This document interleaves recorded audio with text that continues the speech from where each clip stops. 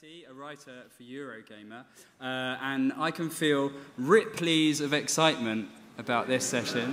No? I was going to do a bad pun, what, Weaver, you like it or not? No? Okay, I'll stop. You're all here to see Alien Isolation, so I'll hand it over to Al, John, and Byron.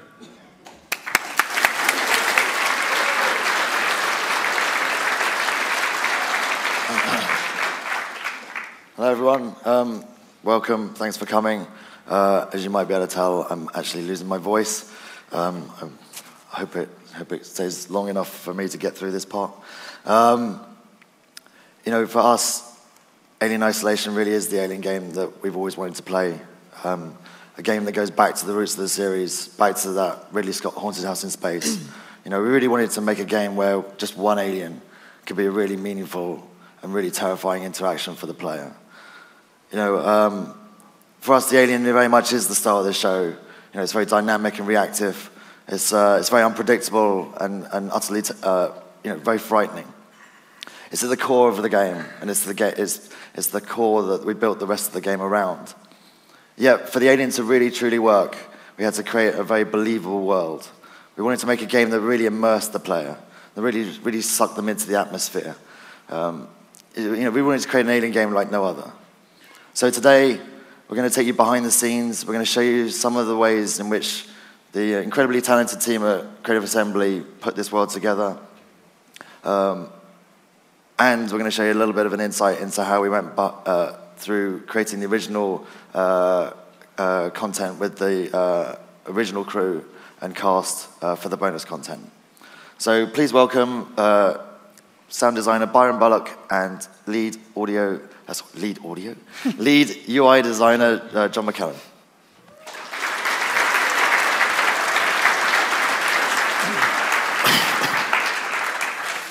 Hello. So, so some people may have seen a little bit of this that we talked about at Res before, but just kind of want to recap about how we went about kind of creating the new spaces that you see in Sebastopol out of a film that was kind of set in a very small space. You know, the Nostromo in the original film was pretty small. We didn't see much of it. So this was a real challenge for us to extrapolate from what we saw and create whole new spaces. So what we really did was look at deconstructing the film to all its component parts. You know, we really tore apart every scene, every bit of set design to try and work out how this was built. And what we would do is we'd create archetypes. And an archetype would be a style guide of props, materials, fixtures, fittings, you know, everything that we could work out. How did they light those spaces? What materials did they use to build the sets, and how would they react to the light? Everything we could. This would be used to create a visual language, which we could then move on from and create whole new assets and whole new spaces for the Sebastopol that looked and felt like they could have been just beyond a closed door on the Nostromo. You know, they'd feel authentic, but still be original, still be new for the player. Luckily, we were given a massive archive, 3 terabytes worth of stuff from Fox, of imagery and you know, behind-the-scenes stuff that was complete gold dust. It really helped us understand how things were done back then. The first thing we'd do would be to take the concepts that were done by the likes of Ron Cobb. This is some of his work that they were really done in a very specific style, very architectural style, kind of line art rather than kind of big painted dioramas and such like. And we would produce our concept art in the same way. So we try and think the way they would think and use the same tools and the same methods. So this is an idea of a habitation archetype, the kind of living spaces, and how we would take what was in the film and stretch it out. So, and here you've got some of, on the left-hand side, some, you know, how we can create new patterns, new wall paddings, what it would look like damaged, that kind of thing. Really helped us explore that. But aside from the kind of extrapolation, we had to come up with something really accurate as well for the bonus content. So we had to recreate the Nostromo in as close to detail as we could. Fox gave us blueprints, they gave us continuity Polaroids, they gave us shots that have never been seen that really allowed us to get a hang of how things were built and exactly what size and shape things were.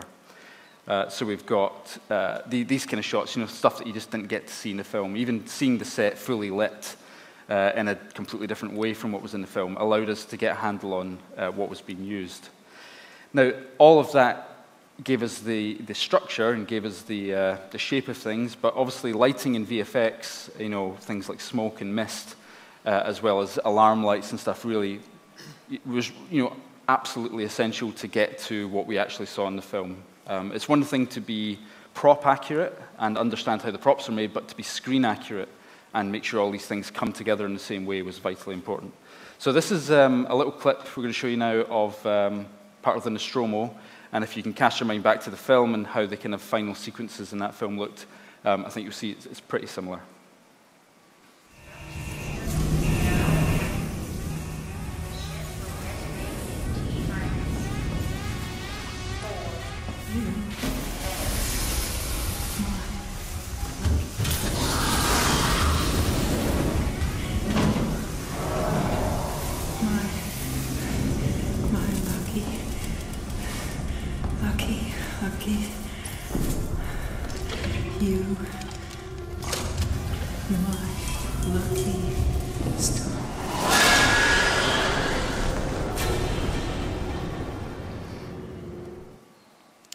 So that's a little bit of gameplay from the pre-order content.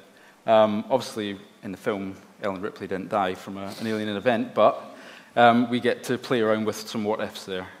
Along with the space, we had to recreate the Nostromo crew. This is the first time the crew had kind of gotten back together for 35 years, and we had to kind of recreate their likenesses. Normally, we would look at things like still images and press images, anything that gives us a real high-resolution look at these people's faces from different angles. So we had to recreate the cast. Now, it's 35 years ago. It's not now. So, things like scanning is out of the question at this point. We're trying to recreate a likeness from a long time ago. We would use film stills and screenshots and try and get the best reference possible. But what we're really looking for is the kind of front-side elevations, these kind of side-on shots that really give us an unfiltered look at what these guys look like. And luckily, the Fox archive had a few gems in there that made it really, really easy for us to do. Continuity Polaroids existed. Now, continuity Polaroids, they kind of take at the end of each day to make sure that the costume is correct and hair is in the right place so that there's continuity between each day of filming. And they had taken all these shots of the main cast. So we had the perfect reference material that we couldn't have, we just did not expect to have this kind of stuff. So this was what we used to generate the final assets. We used these as reference, and also the kind of more press shots, stuff that wasn't stills from the film, but was on set. And that allowed us to create the likenesses of Ripley and co. Now, moving on from the Nostromo, this kind of building a bigger world, building the Sevastopol. Again, the Nostromo is this is roughly square footage what we kind of see in the film. And there's not much more to the Nostromo layout than this. But we had much more to create for the Sevastopol. And this is just some of it. There's a lot more to come from that. So we had a big challenge there because we couldn't, even just looking at that, it's quite interesting that you can see that you can't just stick to the same shapes. You can't stick to the exact same layout of the Nostromo and do that for a full game campaign. We had to vary those spaces and create much larger rooms to explore, and layered sections that you wouldn't normally see. So being a space station rather than a ship, there needed to be larger sections. It couldn't all be corridors. It had to look beyond what we see in the Nostromo. Now, we do have those claustrophobic areas, those vents, and those areas that really feel unpleasant to be in. But the larger places would provide relief from that claustrophobia. It would add its own gameplay element, which would be that in a corridor you've got kind of danger from in front and behind, but in a wide open space you can breathe a bit more, but you're now open from any angle for attack. So it's a kind of trade-off in comfort there. Now, these larger spaces are still informed by the archetypes, are still inspired by the original architecture, but they are completely unique. A couple of concept examples. This is some observation sections with multi-layers, which you've not seen before. Some lobby areas that lead on to much more complex spaces. They have these kind of central hubs. and also things like transit stations and spaceports, these large, really large areas that funnel a lot of people through that are completely new. Now, with these large spaces, we've got to try and bring them to life and inject some detail in there. The original film was incredibly detailed. Even now, if you look at the Blu-rays and really freeze frame that movie, the set design is incredible. It's like Roger Christian and those guys done an amazing job at making this thing feel real, and it's why it stands up today. So to make the Sevastopol believable in the same way, we had to keep that level of detail going through all of our spaces throughout the station. It had to consistently be detailed. Now, this detail adds backstory, adds atmosphere, and it can inform the gameplay. Things like player navigation and whether they get lost or not, we can use that detail to help the player understand where to go or inform them of dangers that are up ahead. And a couple of small clips of stuff here. We've got things like the personal lockers. I've got the multi-language signing that you see in the Nostromo. Even just little tiny sets of buttons that were in the film have been kind of meticulously recreated. And just a level of detail and a kind of monitor bank there where there's just so much stuff, you take it for granted as being real. You don't question it so much. And that really lets the player get invested in the story, invested in the world without having to think too much about, there's nothing to throw them off. There's nothing broken about the image that they're seeing. So some of these sets are very detailed, very believable spaces. And it's not just about architecture and structure. We've got personal effects, photographs and calendars and memorabilia that people have that really give it a sense it's been lived in by people and not just something that's been created from scratch and has never been lived in. So this is just one part of it. This is the visual side of things. I'll hand you over to Byron just now to talk about the sound, and then we'll show you how this all comes together. So thank you.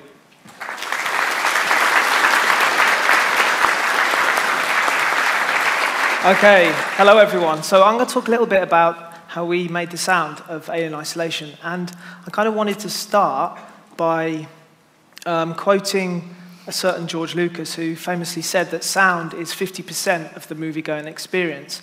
And I think a similar thing can be said about the game experience, except it's probably split three ways. That's visually, audibly, and physically. Physically being the kind of gameplay mechanics. So we can say that sound is a third of the game-going experience, which isn't quite as catchy as what George said, but nevertheless, the more important thing, I think, is that all three of these kind of systems disciplines, should I say, have to come together at the right time to make a really immersive experience. So, why is sound such an important part of the game-going experience? Well, first of all, sound is a really emotional medium. It kind of works on a subconscious level, so it can evoke all kinds of feelings like anxiety, fear, stress, tension, release. And that's a really important part of creating a horror experience because we want to push the player kind of emotionally in certain ways. We want to make them feel scared and we want to make them feel anxious. That's a really important part. Also, sound is quite an immersive medium. It helps to ground objects and add a sense of realism. And also, sound isn't bound by the confines of a picture frame or the edges of a TV or the edges of a film, a theatre, for example. It's a lot more than that. It can tell us what's happening in the other room or behind the other side of a wall or down the other end of a corridor. It's not confined by what's happening here and now. It tells us a lot more. And that's quite an important part of creating a horror experience because we want to both lead and mislead the player. We want to create that fear of the unknown. So as soon as you start to hear something but you don't see it, straight away it puts you on edge. And obviously we want to basically drive an emotional reaction from the player. So how do we do this? How do we use these principles in Alien Isolation? Well, first of all, it's important to understand that although the story part of Alien Isolation is quite a linear experience, the kind of core values of it are quite non-linear. So that whole gameplay moment of you and the alien is very non-linear.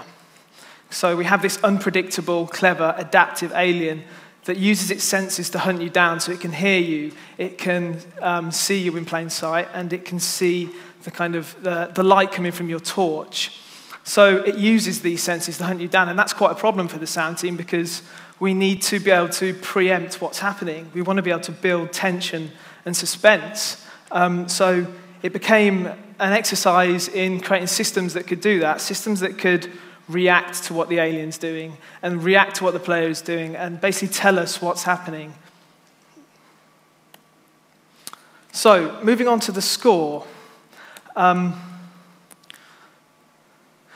of the most recognizable parts of the film, audibly, is definitely the score. Jerry Goldsmith's original 1979 score is very unique to the film, and we knew when we were making an Alien Experience that we were going to have to license or try and license that score, and I'm proud to say that we did. We managed to license the themes, which was a great moment. It was high fives all round to the sound team.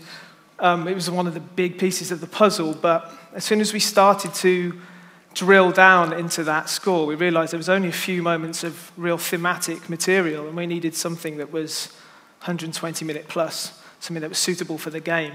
So the composers had to go about drilling down into finite detail what really made that score feel like an Alien score, so that they could expand upon those themes and those motifs and make more for us.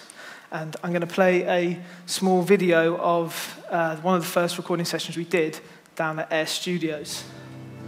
And one of the most amazing parts of this actually is some of the musicians in the orchestra actually played in the original orchestra back in 1979, so they're actually there 35 years ago, and they're now recreating that for us, which is quite amazing.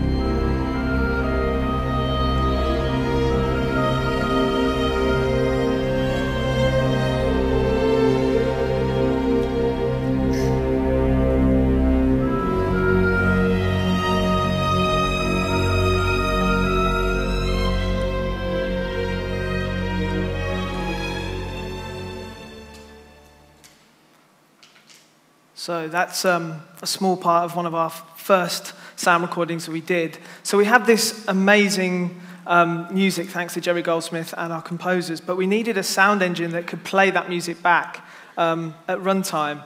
So we couldn't have a static score. That score needed to be able to change. It needed to be able to adapt and almost remix and react to what was happening.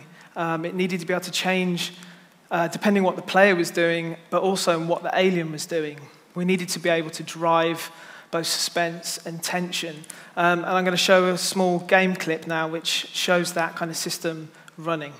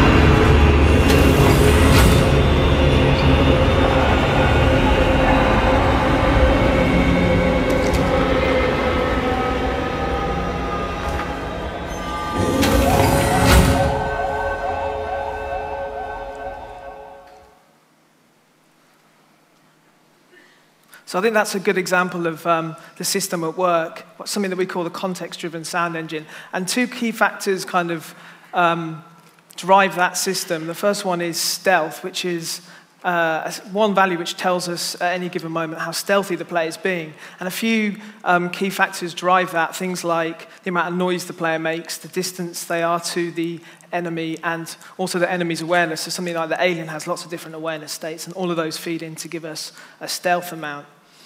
Secondly, threat, which is distance to the enemy and the enemy's awareness. But you might look at those and think, well, they're kind of the same thing, but they act very differently. A good example might be as soon as the alien sees you, you're probably about to die unless you've got the flamethrower active. But at that point, your threat is maxed out and your stealth is 0 because you're being the most unstealthy person on Sevastopol.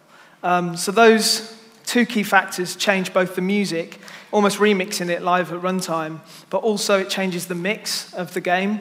So a good example of that might be the player hiding under a table in AI as the alien stalks by. The game will know that, and it will decide to start changing the mix.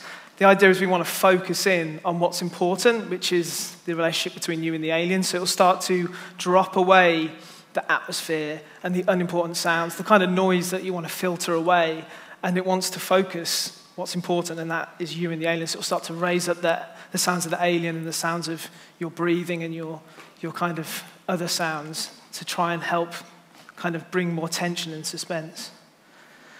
And of course, this happens on a subconscious level. We don't want the player to notice it, because that would be bad. We just want them to feel the effects.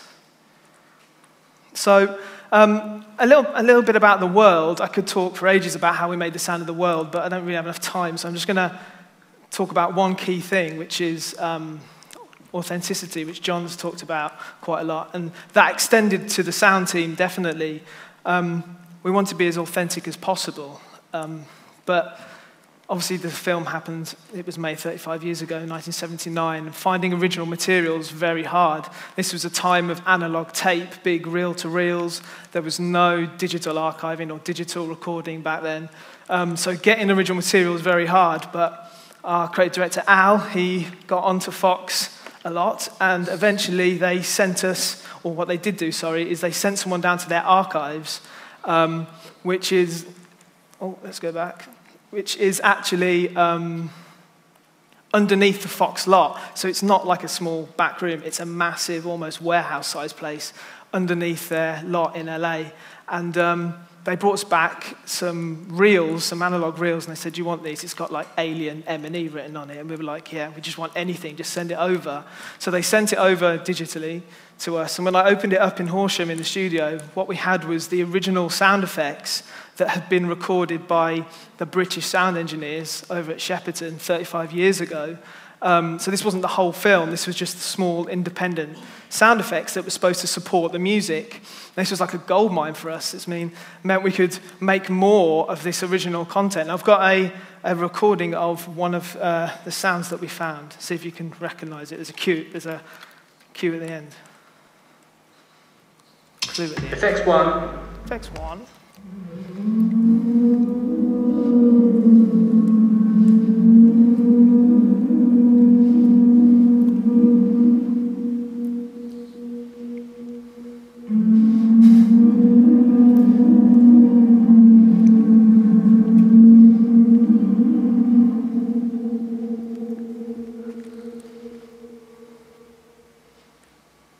Effects 5.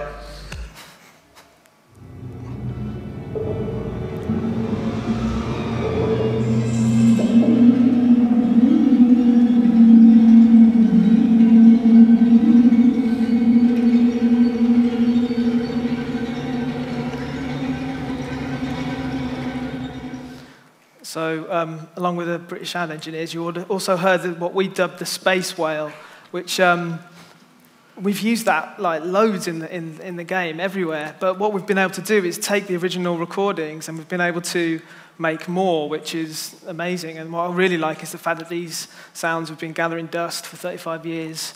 Nobody's seen them, and we're getting to put them in front of a new audience. And there's lots of these kind of sounds across the game. I don't want to spoil it, but there's lots of this stuff, and it really helps to add an authentic feel. And that's me. bring Al back on. Thank you.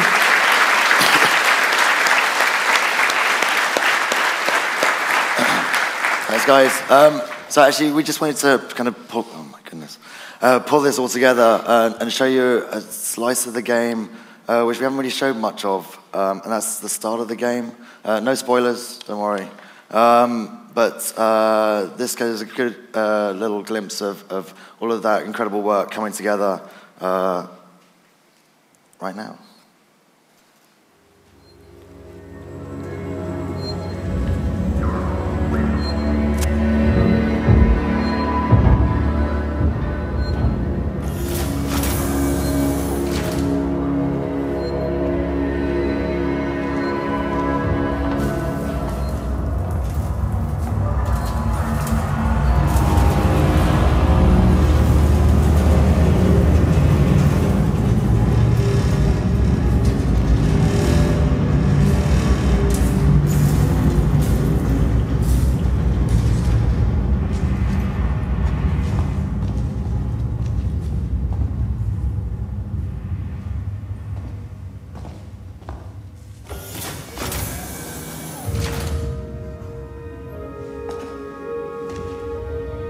What the hell happened here?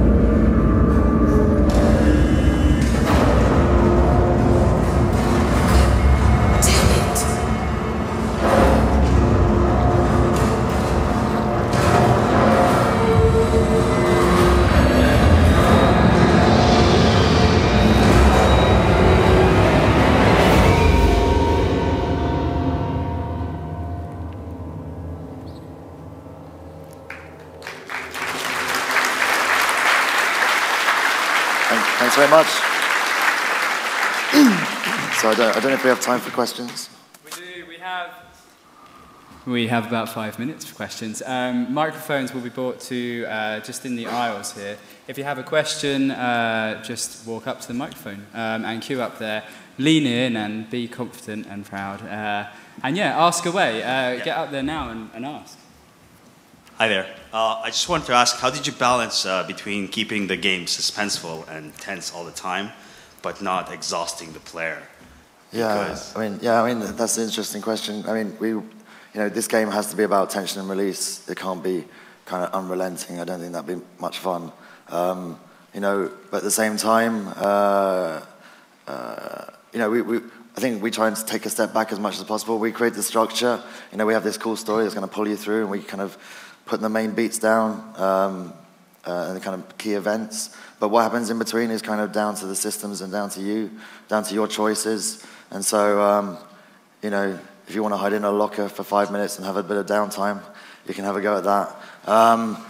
So you can help drive that kind of roller coaster. But yeah, I mean, absolutely. I mean, we never want the player to feel safe, 100% safe. But there are moments where we want the player to be able to breathe a sigh of relief, kind of collect their thoughts before embarking once again into the unknown. Repeat, yeah. My question is going into a similar direction. I've seen that you're working on a VR mode for isolation as well.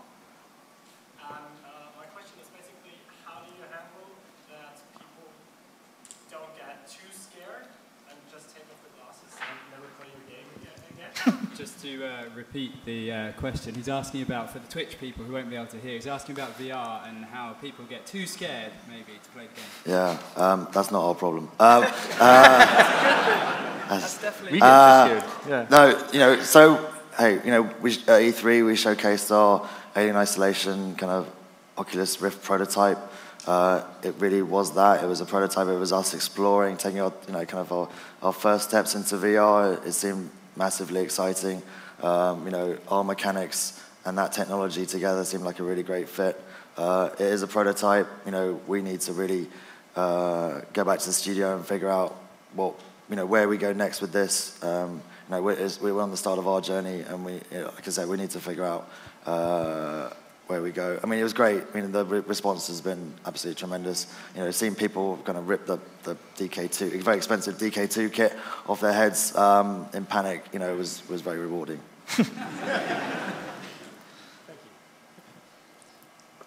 Hi. I was just wondering, how similar were you aiming the game experience to be to the movie experience? Yeah, I think, very similar. I think we were trying to capture the essence of that first film. I think games in the past had really focused on the James Cameron experience, pulse rifles and Marines and lots of aliens, and that's cool, we're fans of that. But it felt like when we started, no one had ever created the alien experience that we wanted to play, like I said. Something that really was about survival and not about killing, that really was about the player, moment to moment, trying to make the best choices as to survive. Just like the crew in the Nostromo, they're really underpowered and underprepared.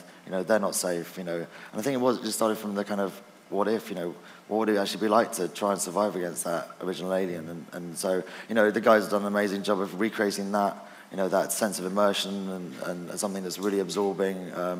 As I think we've just seen. And actually, it was interesting, it was testament to that work that actually I think helped us secure the original cast's involvement, because I think they could see the care and attention that we had put into creating the world that they had created originally back in the 70s. So, yeah, I mean, it was really important to us.